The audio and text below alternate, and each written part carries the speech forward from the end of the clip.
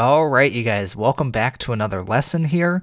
In this lesson today, we're going to be talking about some of the additional settings and functions of the temporary pacemaker. In the last lesson, we talked about some of the different modes, as well as the basic settings that are really essential to understand when you're taking care of a patient with a temporary pacemaker. But I did want to cover a few other things that are really good to understand, which is what I'm going to be covering in this lesson here. And so let's go ahead and get started.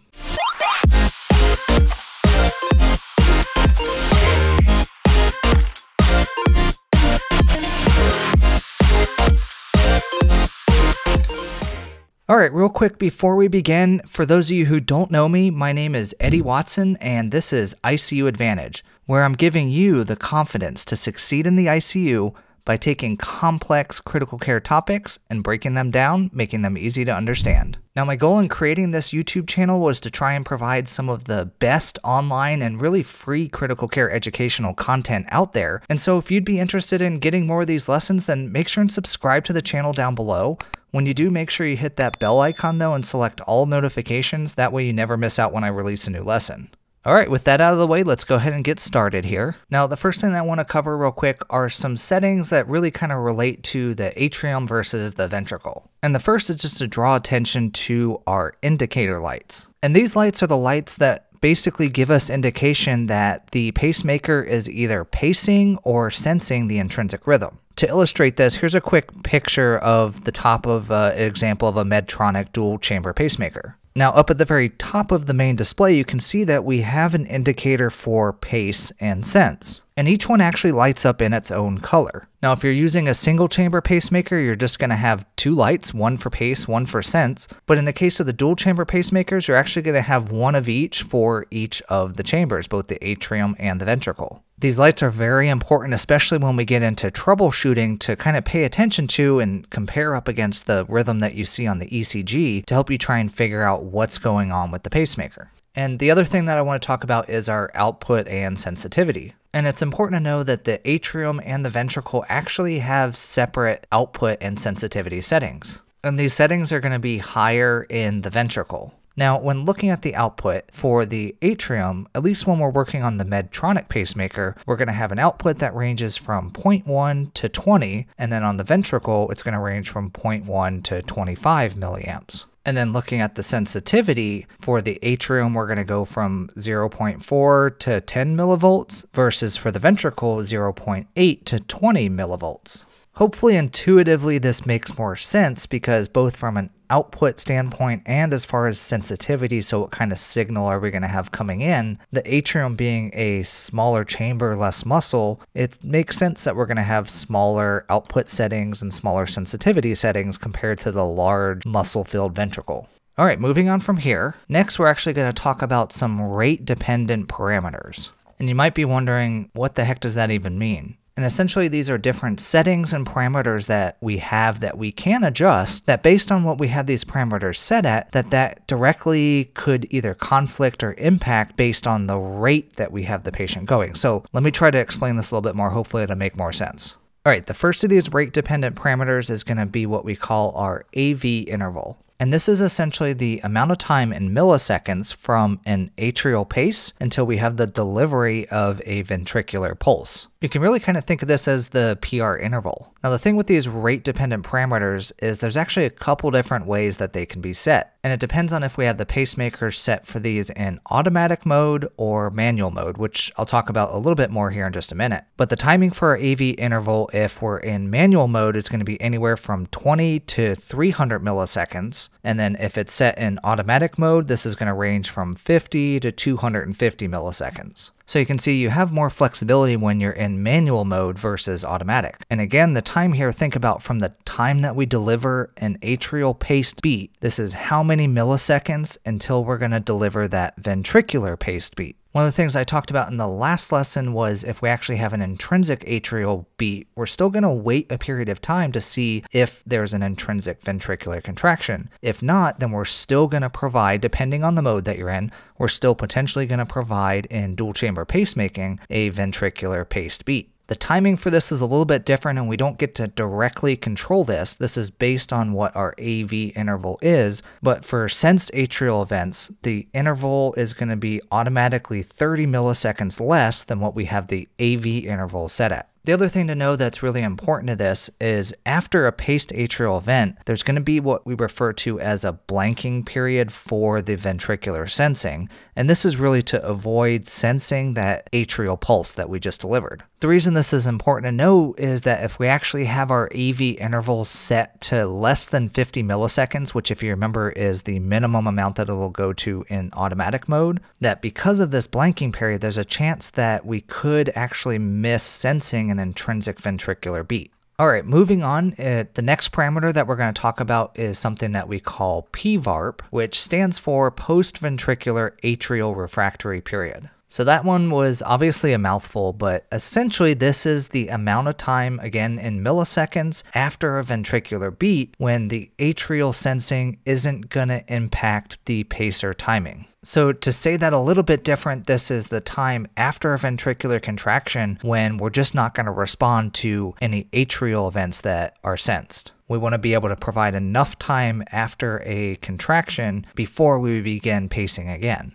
And really the whole point of this is to prevent the detection of the ventricular beats in the atrium, which sometimes can happen. Now this setting we can manually adjust anywhere from 150 to 500 milliseconds, but similarly to the AV interval, if we manually set the PVARP to 150 milliseconds, then atrial events may not be sensed due to, again, this blanking period following that ventricular paced event. And then finally, the last rate-dependent parameter that I want to talk about is something that we call the upper limit. And this is essentially the max allowed ventricular pacing rate when we're tracking the atrium. So again, when we're in a dual chamber pacing situation, this is going to be the fastest that we allow the ventricle to be paced, no matter how fast the atrium is going. This is our limit. And so this is only going to be something that you can set when we're in a DDD mode of pacing. Hopefully that makes sense. Think of the response to the atrial sensed event where we're going to inhibit the atrium but then trigger the ventricle. We have to have that going on if we even want to consider setting a limit to how fast that maximum amount that we want to allow that to happen at. Now here in manual mode, we can set this anywhere from 80 to 230 paced beats per minute. Or if you're set in automatic mode, this is going to range from 110 to 230 paced beats per minute. So again, it's important to know that normally the pacemaker is going to be in this automatic mode, and therefore these settings are going to be automatically adjusted based on whatever we set the paced rate at. But it's important to know that when you have it in manual mode, when you make changes to the rate, this is not going to make changes to these settings. And the reason this is important to know is that this can lead to something that we call timing violations that are going to require you to make either adjustments to the upper limit and or the AV interval and PVARP. To give you some intuition on this, hopefully this makes sense because I talked about this before, that when we talk about setting the rate on the pacemaker, that we're not just looking at how many beats per minute. It's actually a timing interval that goes from one beat to the next beat. The faster your rate goes, the shorter the interval that it has between beats. And so as you can see with the AV interval and the PVARP, that these are periods of time. And one full timing cycle of a rhythm is going to be your AV interval plus your PVARP. So the time from an atrial paced beat until the ventricle goes is our AV interval, which then is followed up by our post-ventricular atrial refractory period once a ventricular beat goes.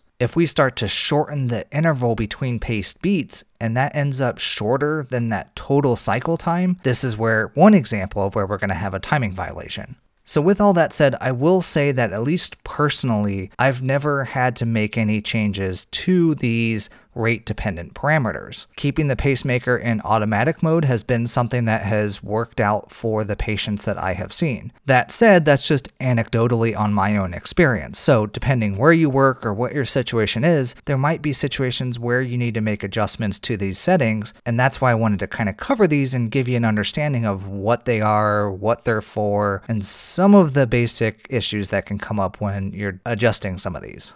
All right, so let's move on from here and let's actually talk about a couple of our atrial settings. The first of these settings that you'll see is something called A-tracking, which is just shorthand for atrial tracking. And this is a setting that is only used when we're sensing and pacing in both chambers. And we can either have this setting on or off. When the setting's on, this means that you're in the mode DDD. Our ventricular pacing is normally going to be tracking the atrial intrinsic rate. A sensed atrial beat is going to inhibit our atrial pacing, and then it's going to trigger that AV interval that we just talked about, which, if we reach the end of that, we're then going to provide a paced ventricular beat. Now, if we turn this A tracking off from DDD mode, this is actually going to flip us into the mode DDI. So again, think that we're inhibiting atrial pacing, but we're not triggering any AV interval and thus ultimately potentially a ventricular rhythm. So we're not going to be tracking the atrial rhythm, and we're only going to be pacing the ventricle at the set rate. This is important in cases where we have patients who have atrial arrhythmias, things like AFib.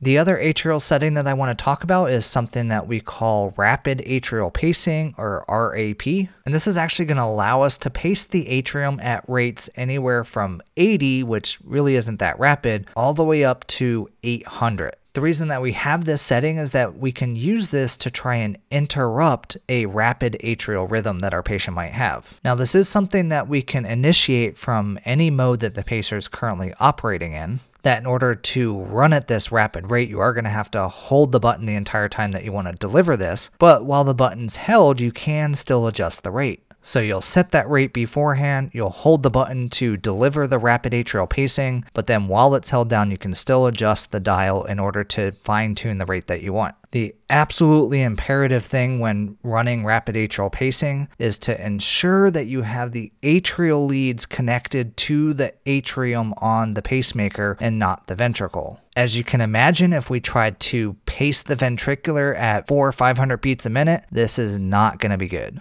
So those are our atrial settings, and then finally the last thing that I want to talk about here is going to be our emergency pacing. So hitting the emergency button, this is going to be a high output asynchronous dual chamber pacing mode. This is going to be our DOO mode. So again, remember that we're not going to be doing any sensing here. This is when you just rapidly need to begin just delivering pacing impulses to your patient, and so you're probably not going to be doing this when they have an underlying rhythm. The beauty of this is it can be used anytime, whether the device is on or even off, or whether the screen is locked or not locked. When you hit this button, it's going to default to 80 paced beats per minute at the maximum output. So again, 20 for the atrium and 25 for the ventricle. To exit from this emergency DOO mode, you can either press enter on the Medtronic pacemaker or select a mode from the menu, and this will trigger it to go out of this mode. Alright, so those were some of the additional settings that we didn't quite cover in the last lesson. Some of them are going to be things that you're going to use more often than not, but again, it is helpful to have a good understanding of some of this stuff, what it's for, why you might use it, and how ultimately it's going to impact your patient. So I hope you guys really enjoyed this lesson. If you did, go down, leave a like, give me a comment, let me know what you thought of the lesson, as well as, like I said, make sure and share this with anybody who you think might find this lesson useful. As always, a special shout out to our awesome YouTube and Patreon members out there. The support that you guys are willing to offer me is greatly appreciated and really is going to go a long way to help to improve this channel here. Now, if the rest of you guys would be interested in seeing additional ways that you can support this channel, as well as to see some of the benefits that you get for doing so, you can either join the YouTube channel down below or head on over to the Patreon page to take a look at some of the perks that we have over there. You can also support this channel through the merchandise down below or following some of the links in the lesson description. Make sure and stay tuned for the last lesson in this temporary pacemaking series. Otherwise, in the meantime though, check out a couple really awesome lessons that I'm going to link to right here. As always, thank you guys so much for watching. Have a great day.